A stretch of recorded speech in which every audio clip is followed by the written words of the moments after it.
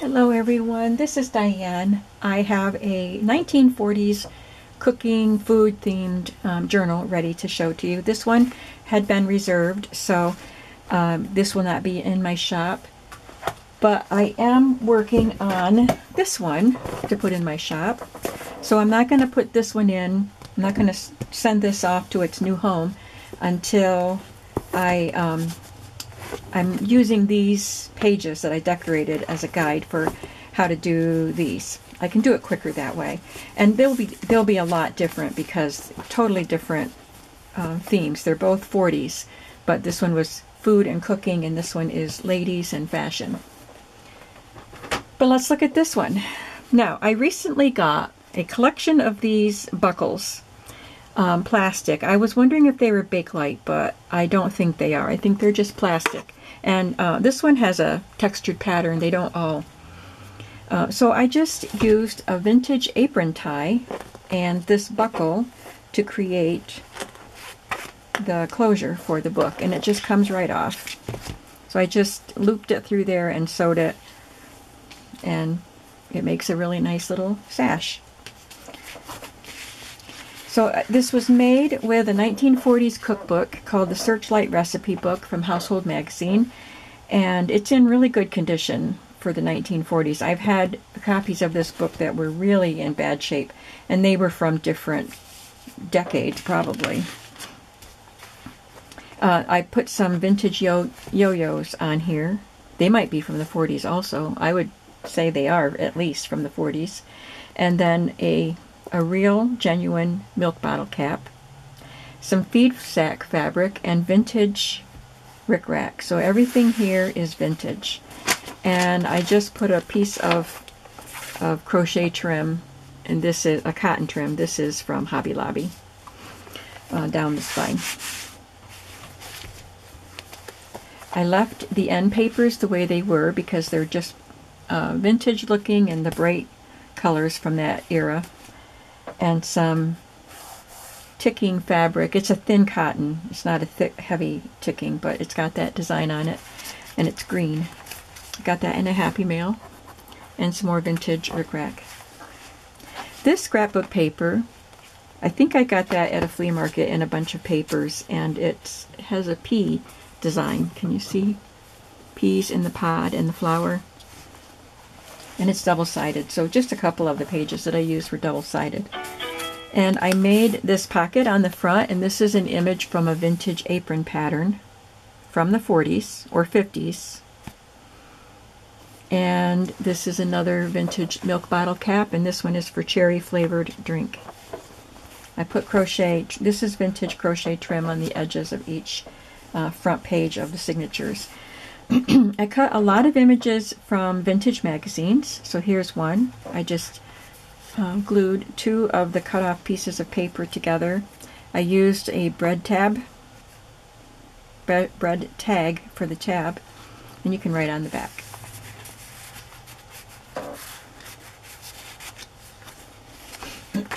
I did some stenciling on the white pages. I used a digital, I'll have to link it below. I cannot remember.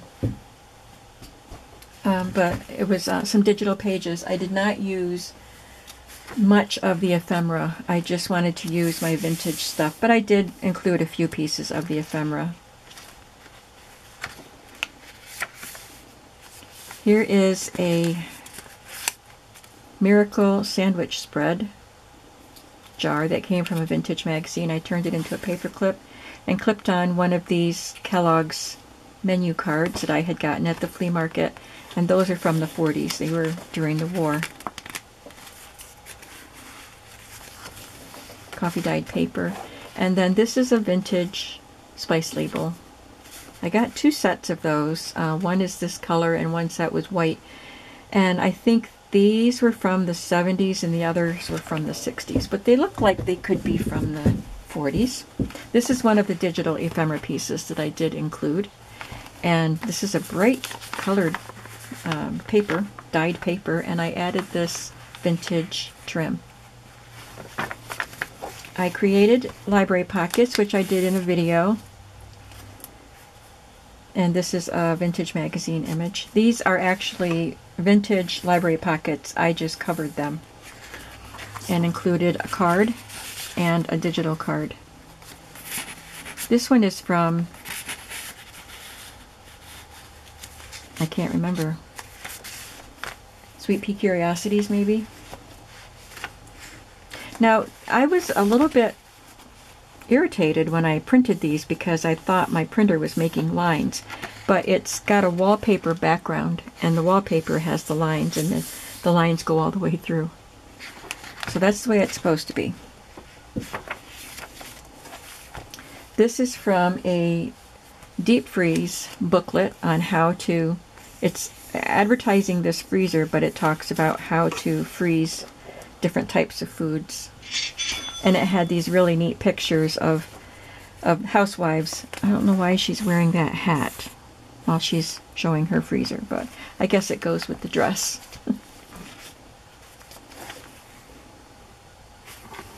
And I made some fabric flips out of vintage tablecloths, and they have stains because they were used tablecloths. That's vintage eyelet up there. Graphic 45 paper. And here I just, because you can't really write on the back of that paper, I added this paper you could write on, and this lady from a vintage magazine, and I don't know what she was holding. I had cut it out away from her hand when I cut her out, whatever it was. I don't remember why I did that, but I did. And then I found this box of Domino confectioner's sugar that I could fit back into her hand, so it looks like it came that way. And this is kitchen measures and wedding anniversaries. It came with a little booklet. Here is some shelf liner that might have been from the 40s. I don't know how old it is. It's decorative shelf edging. This part would sit on the shelf under your plates and stuff, and this would fold down and look decorative when you opened up your cupboard. This is a pale green music score paper. It was a nice large size, so I used it. These books are larger than the normal books I make. And this was cut from a vintage tablecloth, and I got it in a Happy Mail with a whole bunch of tablecloth cutout pieces a while ago, and so I included one of these in each signature, and a yo-yo. This is a newer yo-yo than what I put on the front. This is another of the digital pieces I glued down. Some more stenciling on that page. And there were two of these full pages from Sweet Pea Curiosities, so I put one in the center of a signature in each of the two different journals. So it just shows different images from 1940s. And these were both digital images. Here's one of Virginia's clusters. This was in my stash of handmade ephemera. It's just a strip of coffee dyed paper, and I glued a bunch of stuff to it. It's got rickrack, it's got loyalty stamps, and a couple of, there's a little fabric, and a couple of little die cut ephemera pieces from Kathy Holden. Here I added a vintage note paper from a little memo book you would carry in your pocket. And we did this on a video, making ephemera out of the magazine images. I did this die cut, and then it's got vintage rickrack and a little vintage daisy. This could be from the 40s too. It came out of a little booklet. It's got little staple holes in it. I just love the colors of this, the green. It's in really good condition. But it's about canning with Kerr canning jars. She's washing some vegetables here, so maybe she's prepping them for canning. We did this one on a video also, I believe. The lady at her sink, and I added one of those spice labels there and a little strip of fabric. And this was during the war. This battle station is closer to the fighting front than you may think. And I added this advertisement for shredded wheat. I just glued it to paper think I meant to cut that off. I thought I did cut it off, but it must have stuck to it because it's cut in some places, but there we go. So there's that. And I added a large blue index card. Another page from the deep freeze. Oh, that's the same page. We're still on the first signature. This one has a pocket from an apron. Really, really cute pocket. It's got strawberries on it. And this was in my stash of just a card made from a Collage Master board. And then this is a vintage 1940s paper doll, original. Her name is Mary Lou. And in this vintage ice cream wrapper, we have her outfits. Mary Lou's outfits are all in there. I don't know how old this ice cream wrapper is, but I got that at a flea market or an antique market, and I made a paper clip out of the Q-tip image.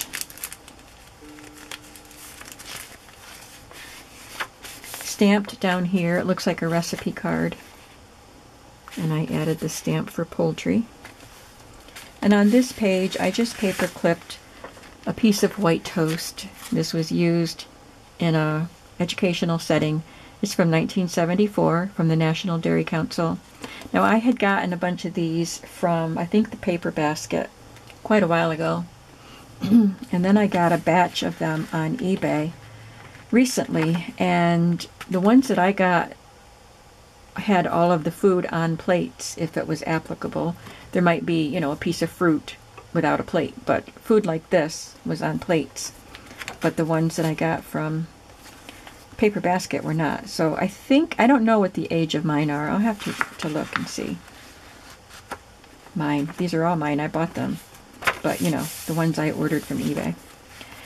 Alright, here we have a plain page that I stamped. It says Home Cooking, inked around the edge. And this is another vintage shelf liner, but this did not come with the full page, the full paper to lay on your counter. It just had a little bit of an edge to fold around. I imagine you would have to use some sort of adhesive. So I put this washi tape over the white piece. I cut some of the white off. And I added some vintage coupons, and these are not from the 40s. They're from the 70s. And this was in my stash. I had made this. I did a video on making ephemera out of book images, and I got her these out of a craft books. Well, the quilt was out of craft books. I think she was out of a cookbook. America expects every cook to do her duty. So this was during the war also.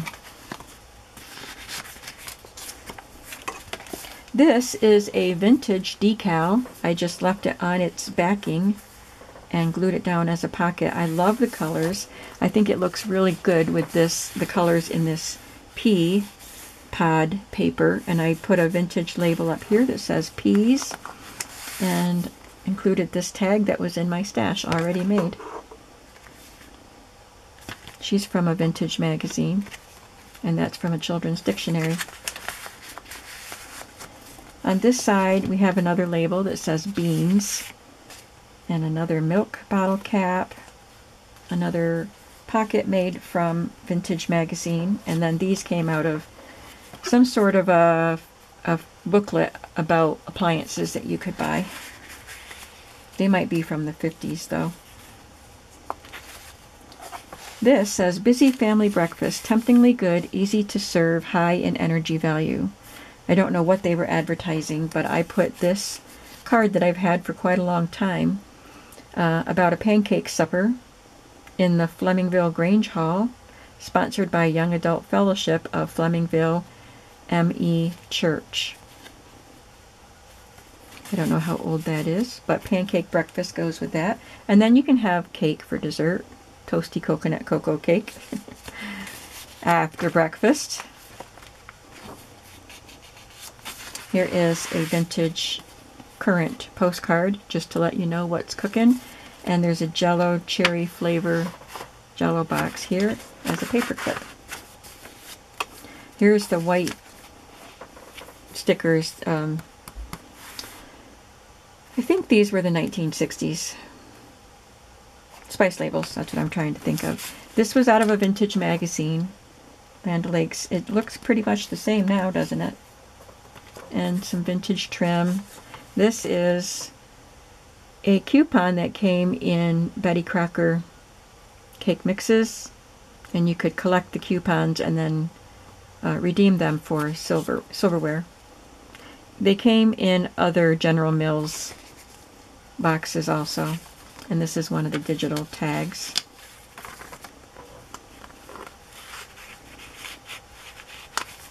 You have to be careful putting that coupon in because it's brittle. There's another library pocket. A lady on her phone. I have wallpaper sampler pieces down here as my background, and they keep shifting.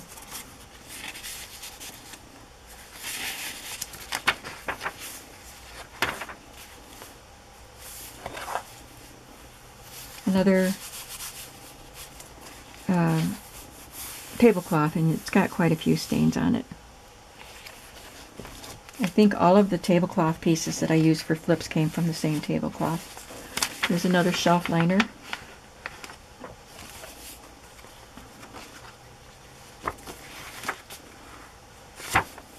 This is a digital, and I stamped up there, it says soup. I've never heard of Weetabix. Is that like a shredded wheat? I don't know. This is a vintage label. It says storage label. And it looks like she has a stack of linens in her hand. She's putting them in storage. She's a digital. I added a little fabric cluster that I made. And then I could have made this a tuck spot, but I didn't. I just glued it down. It was a large Rice Krispie ad, and I had to cut it up into pieces and figure out how I was going to arrange it on the page, and then I didn't even think about making it a tuck spot. But we have a tuck spot on the back. Now this was quite big also, and this SOS thing was over here, and then there was more over here. So I had to trim it down, and I debated on whether I wanted to include the SOS on there, but I did. I wanted to, so there it is. And this is from the American Meat Institute, Eat the Right Foods.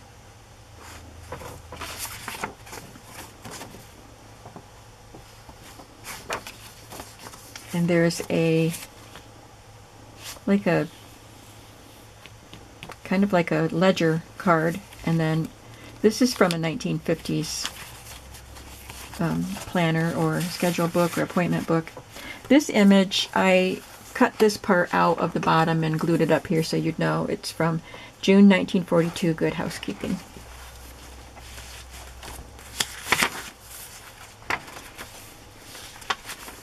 Here I used a tablecloth piece to make a pocket, and I just put in one of these cards and a tag that was in my stash, and another of the food.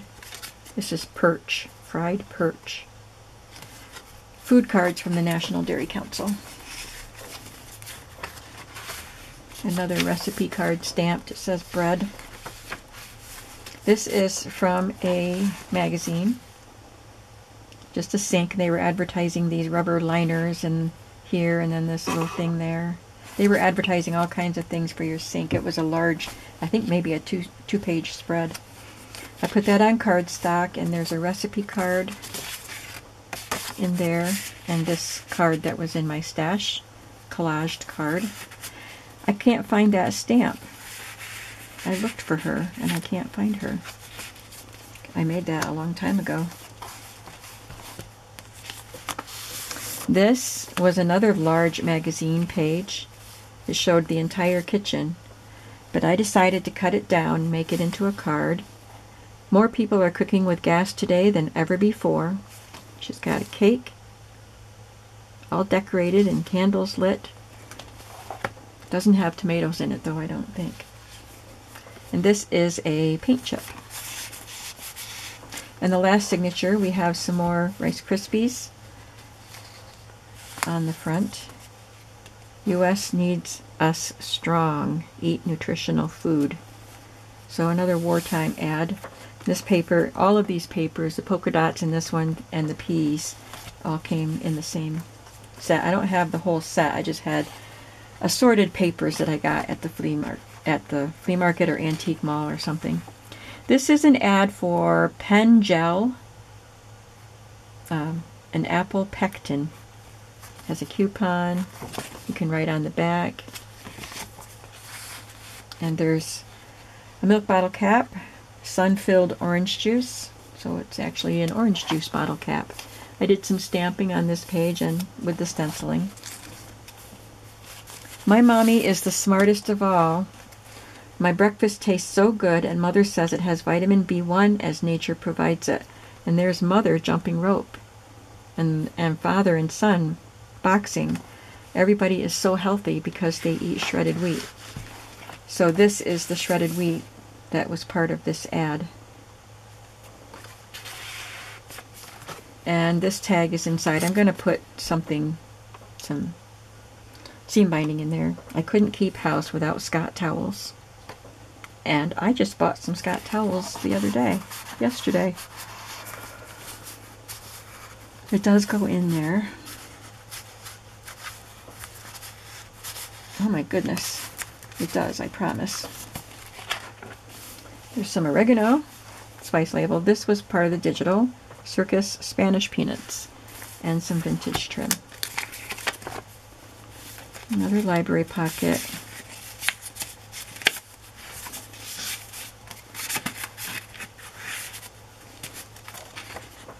Quaker Oats. And the last tablecloth flip. It's got some pretty trim up here, cotton trim, and this vintage embroidered trim.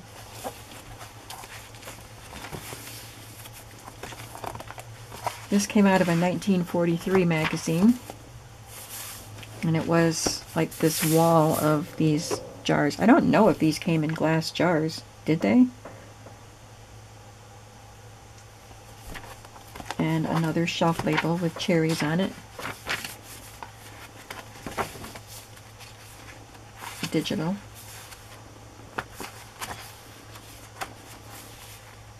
This is funny. Extra, extra, news that's hot. Spam and pancakes hit the spot. How to have spam cakes. Another digital, the lady ironing. There's a cluster that I made. And I had another of the long strips with a digital and a stamped image and some loyalty stamps. These came out of a magazine, and it was, all of these were in one ad. Here's tempting coolness for your guests. Refreshment for a warm and wilted family. And it was Jell-O recipes. I have another piece that came from that ad too coming up. This came off of a vintage apron pattern. And I added this to write on. And this was something else. You could also write on that. It's a form to order a recipe book. Here's a little girl in the 40s, and this was from that freezer ad, booklet, and this talks about the packed lunch. Here's the other piece that came with the Jell-O ad. It's got pictured Jell-O treats, and I just glued it to a piece of cardstock. Made a little booklet, little folder. This is from a linen towel that you would hang in the kitchen, and I just glued it to some fabric and sewed some rickrack on it.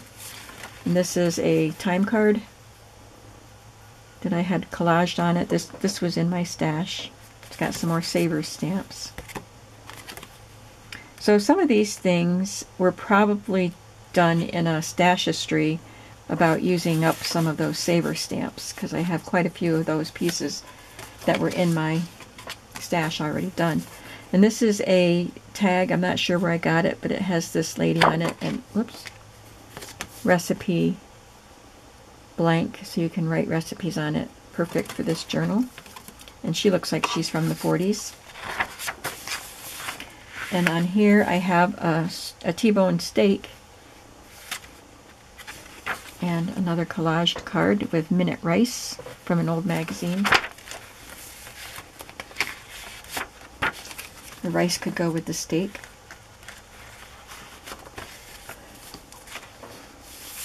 And some more stamps.